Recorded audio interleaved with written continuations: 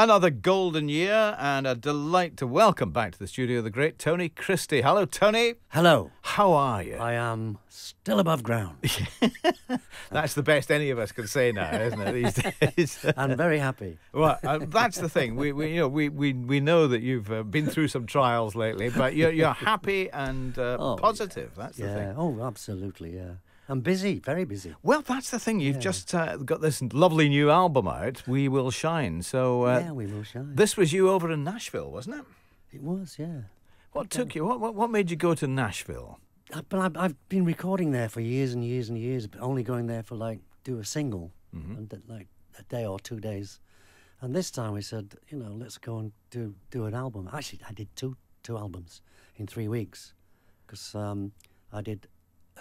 Re-recorded some of my old stuff, letting all the musicians from Nashville do their versions of them, right? Which were, more country style, and also a brand new album of new songs, which it's turned out great. It's a great thing to do, at your stage of your career, to be looking for new challenges, to trying something new. Yeah.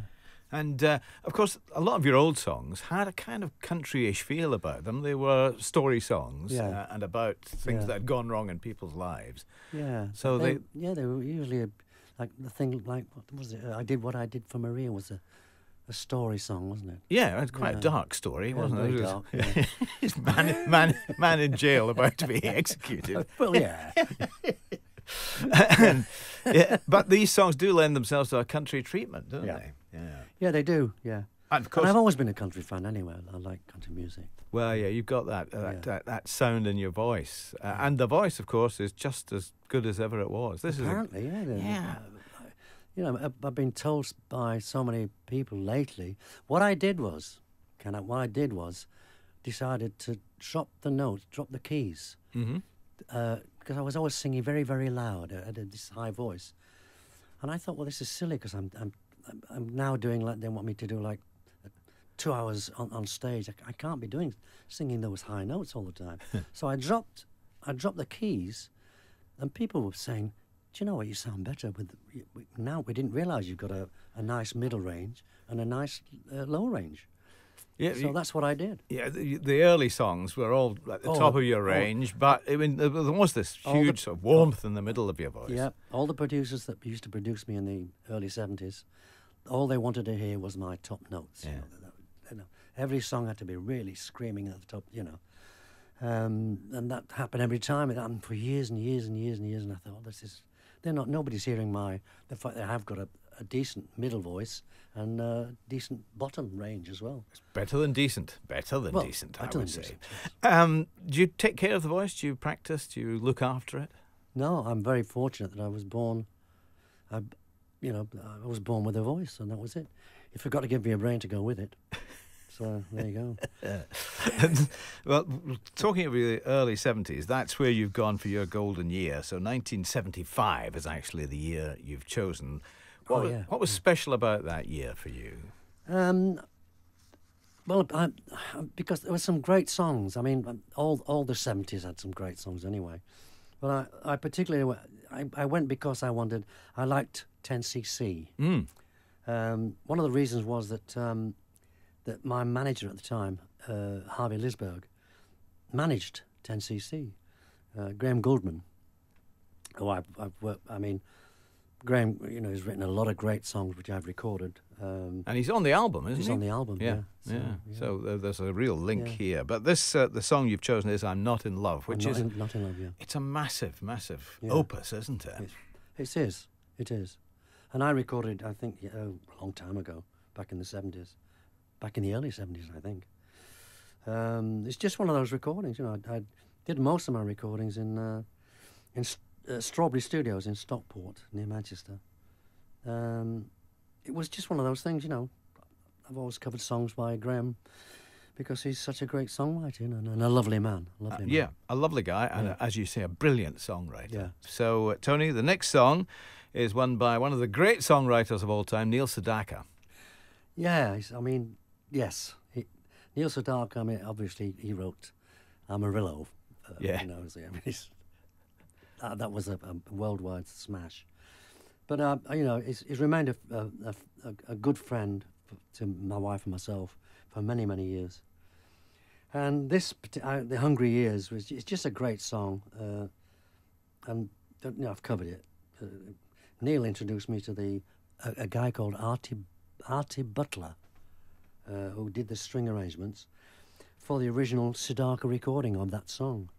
So I recorded this song in Capitol Studios in Los Angeles, which is where, believe it or not, Frank Sinatra used to record. Very famous studio, yeah. I mean, you can imagine how it felt to me, because Sinatra was my hero. I mean, to me, he was the greatest singer of all time. Did you ever meet? Did you ever manage to meet the man? No, I was supposed to meet him, and something happened.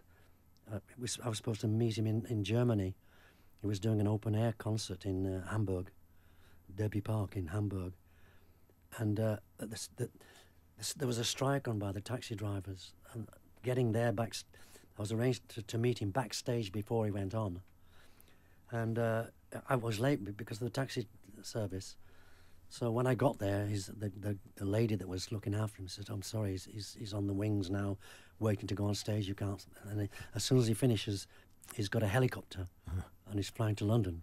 So you know, he can't see you, and that really broke my heart. Yeah. But I did actually then see him live. It was open air at Derby Park in Hamburg, so that was a great pleasure. But that's the only time I ever saw him. Yeah, yeah. But the chance to meet him just slipped away. Yeah.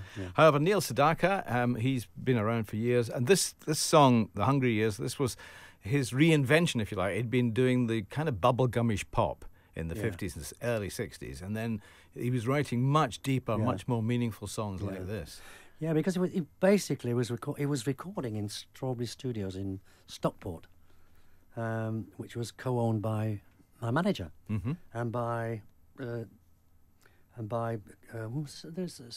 Goldman. It was Graham Goldman. Graham Goldman, he was a co-owner of the studios.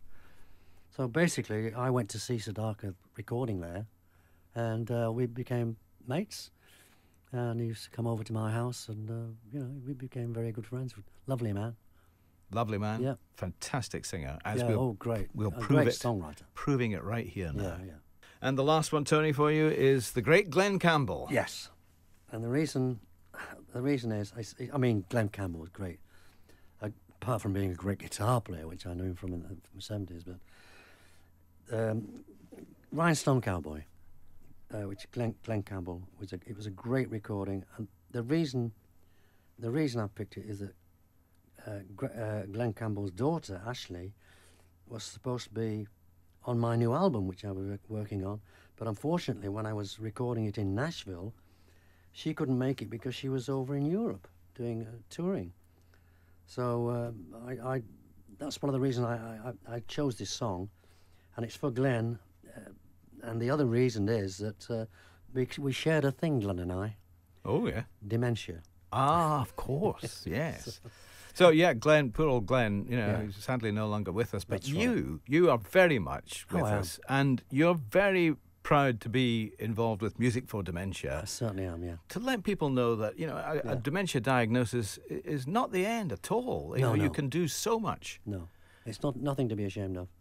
It's like if you've got flu, people are ashamed of it, and since I came out, people have stopped me in the street and said, "Thank you for doing that." Yeah. Because we're not ashamed of it anymore. No, and you're proving that you can achieve greatly with a dementia diagnosis. You can get on and do lots in your life. Yeah, I still do my crosswords. I'm still there. Yeah, not half. Half there. More than just there. Yeah.